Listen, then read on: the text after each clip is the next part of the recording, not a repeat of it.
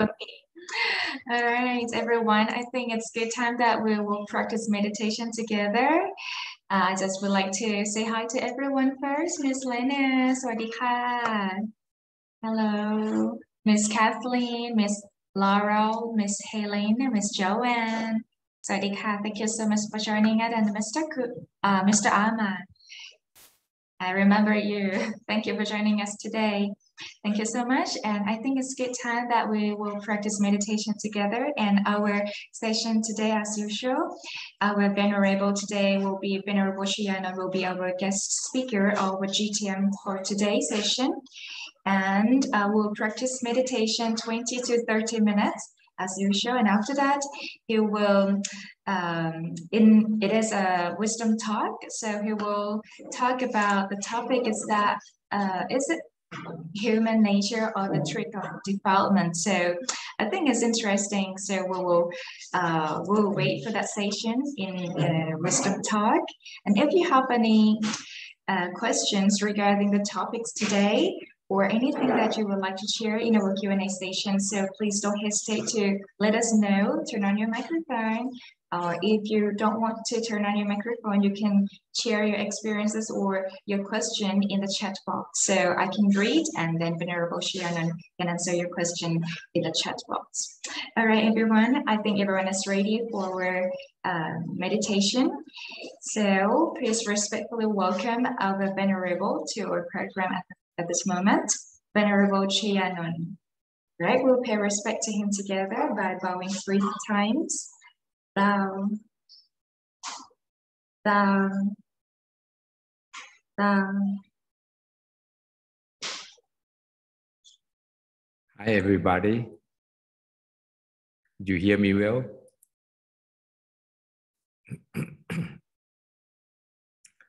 Okay, first session will be practicing meditation together. And the second part is wisdom talk. And in the end, we have Q&A. Okay, I think we ready for practice meditation together now. Let's start it.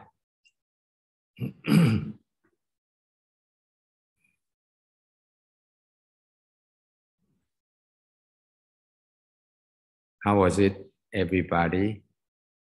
Good one?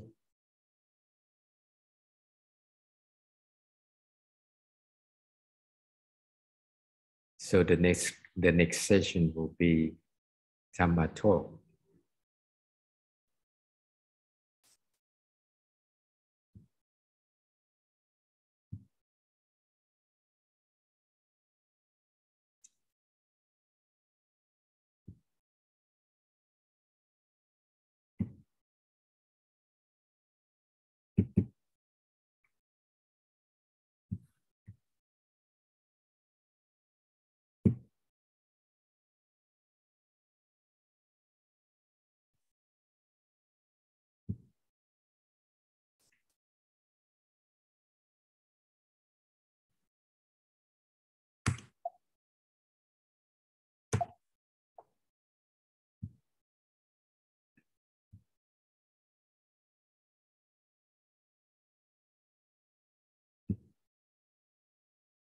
Okay, the topic today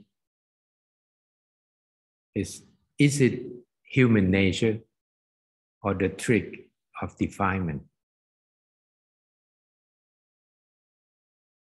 My name is Chayanon Kitjanandho. Okay.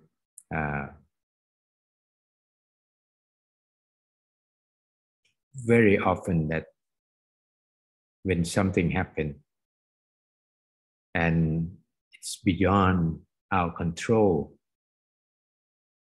we will say that, no, it is a human nature.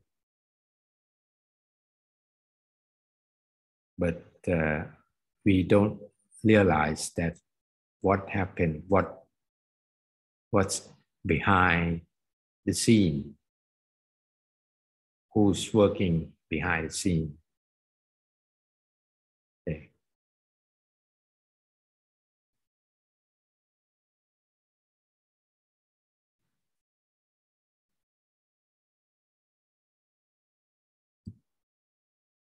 You see my PowerPoint, my screen?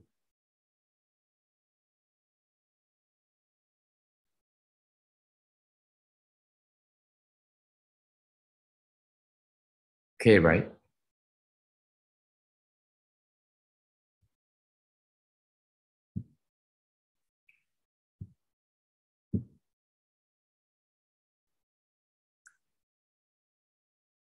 So when our defilement, when we have some emotion like greed, anger, jealousy, and irrationality arise, we tend to claim that it is human nature. It is human nature.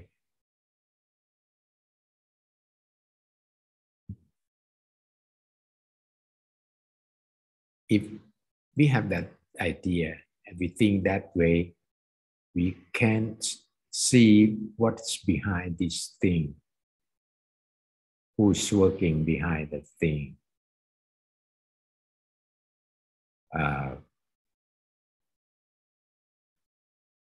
Particularly those feeling, those emotion is negative emotion. Hate, greed, lust, anger, revenge, jealousy, prejudice, ignorance. It's kind of beyond our control. So we say, oh, it's a human nature.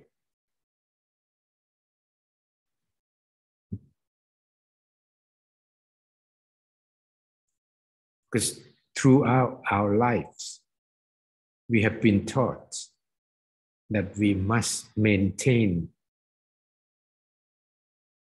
our human right. For example, somebody hurt you verbally and you get angry. People always say that I have the right to be angry.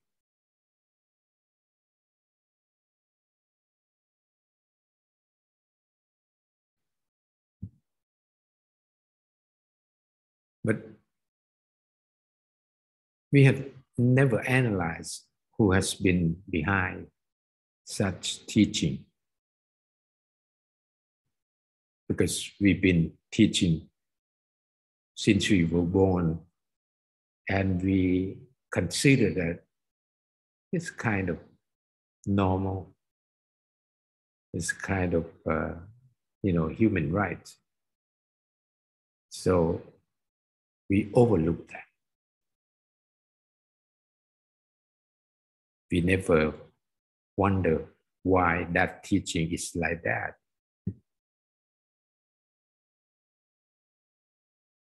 And claiming our right. Well, I was right, but you were wrong. The other side, if we have quarrel, the other side was, I was right, but you were wrong also. They're saying the same thing. A guy said, I'm right, but you are wrong. The other guy, I'm right, but you are wrong.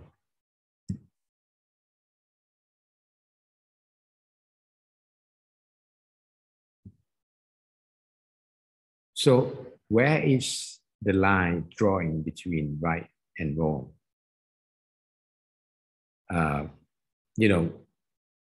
If we draw one line,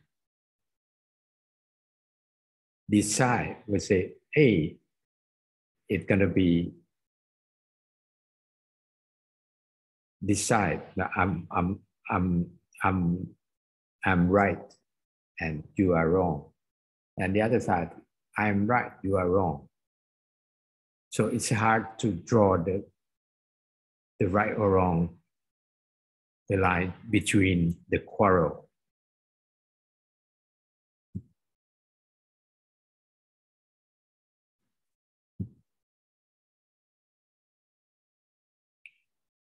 Human nature is neither good nor bad.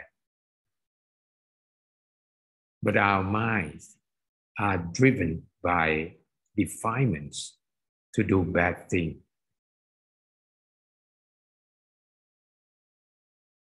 Our original mind, our mind is kind of pure energy. The original mind is pure, it's neutral. So it's not good nor bad. But defilement drive us to do bad things, to think the evil thing. That's most of the time.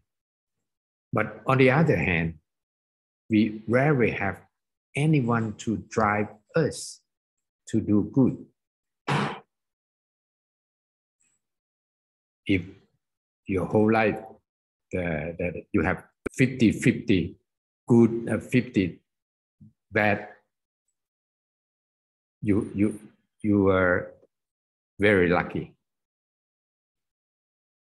But most of the time, very rare to have someone to drive us to do good.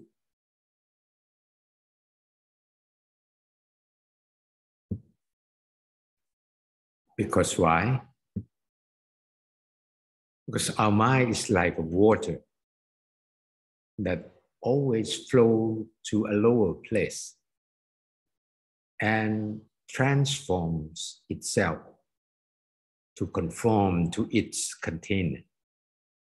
If we pour the water into a glass, it forms the shape of that glass. And the water in the river will flow down from the high level to the low level. So that's the nature of it. Our mind is also like that. If doing the good thing is harder than doing bad thing. So therefore, in order to make a river flow upstream, it takes a lot more effort. Because we try to against the nature of the man of the mind.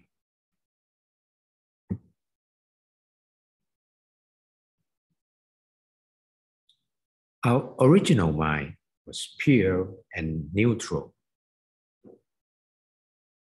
It has been plagued with physical sufferings, hunger, fear, and ignorance.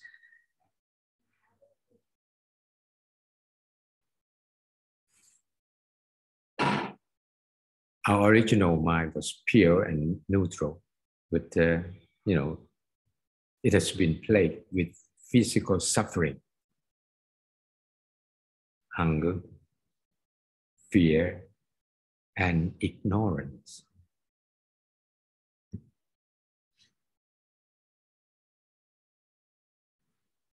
Defilements tend to influence us to think negatively and to rejoice in those negative thoughts.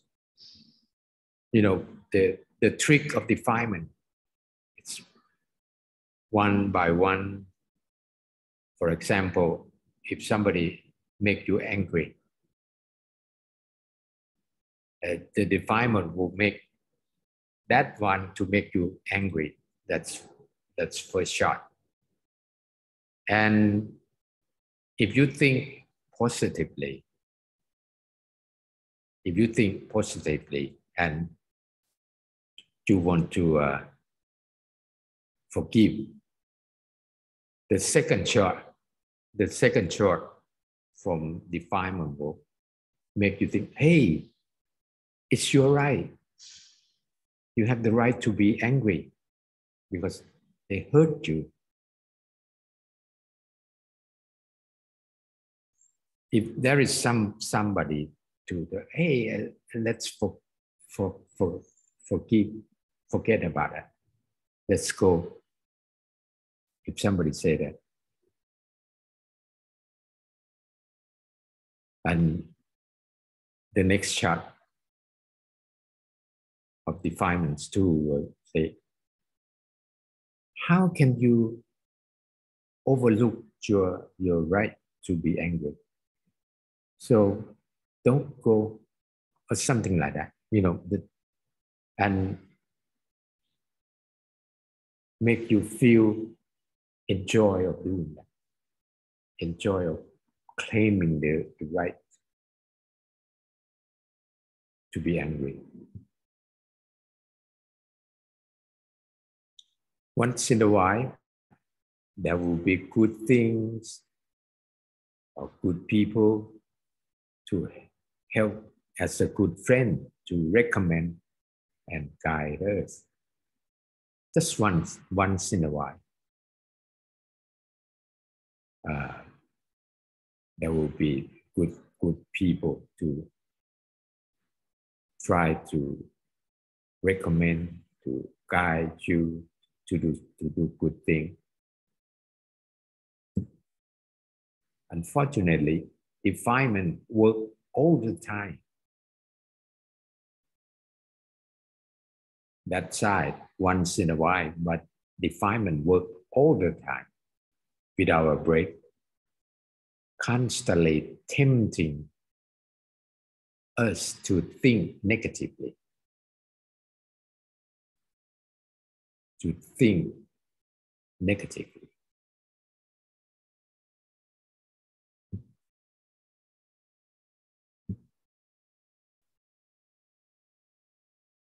Defilement, therefore, take advantage of this opportunity to make people obsessed with right and wrong notion, to escape from other virtue,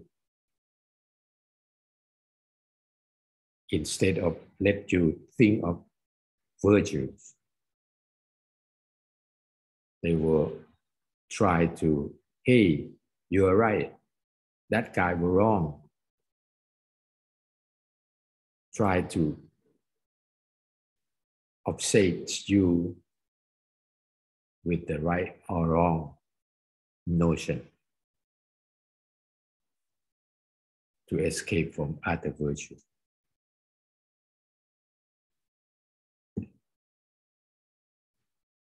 And other virtue, what is other virtue? Like loving kindness, like compassion, like sympathetic joy. And the way to practice that is to give without expecting anything in return. If we give something away without expecting anything in return, that's the step to cultivate virtue or cultivate merits. Forgive to forget. If you cannot forgive, you cannot forget. And you keep remembering that. When you have time, whenever you have time, you recall that and hurt yourself. You know, the one who hurt you verbally, they have some good night's sleep. They hurt you once, but you keep calling and hurt you many times more. They have the good night's sleep, but you cannot sleep and keep thinking about that bad thing and recall that and hurt yourself because you cannot forgive. Observing precept, like not to kill, not to steal, not to do adultery, not to tell a lie, not to consume a high degree of alcohol or drugs. Observing precept is something you give, not to kill it, give the security of life to others. Not to steal is give security of property of others. Not to do adultery is give the security of family life. Not to tell a lie is to give trust to others. And if you get high with alcohol or drugs, make you do the first 4 things easily. The last one, the profound one, is to practice meditation.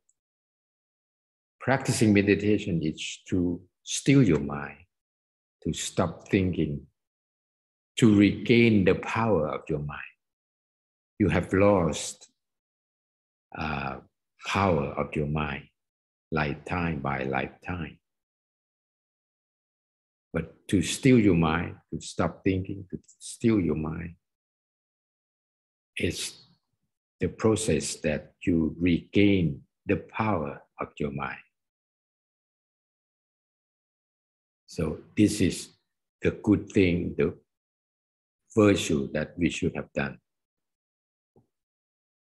And if we keep doing this way, stop thinking, don't follow the defilement. This is the good thing that we should do.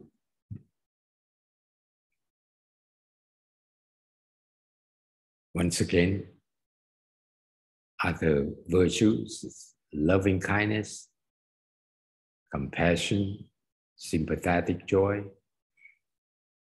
giving, forgiving, observing precept, and practicing meditation to cultivate merit and to regain the power of your mind.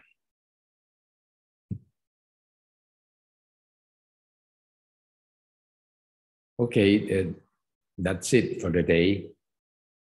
Thank you for listening to the Dhamma talk. I hope it's useful for you for daily life and for make up your mind, to still your mind while you practice meditation next time. Okay. Is there any question?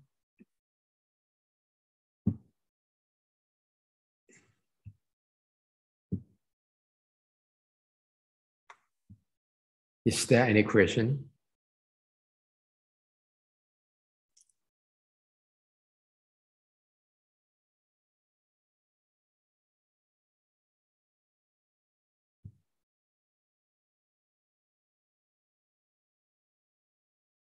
Okay, Panda.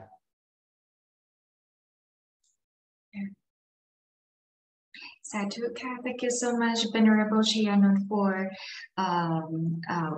your being GTM today. Thank you so much. And we received a lot of knowledge regarding the defilement and also the good deeds that we should perform in our daily life. Thank you so much for that. I think we can apply this knowledge in our daily life. And today, I think it's a good time that we shall have a group photo together. Okay, so I will take a photo together for all of you. So put your palm together like this. So I will take a photo. Okay. 1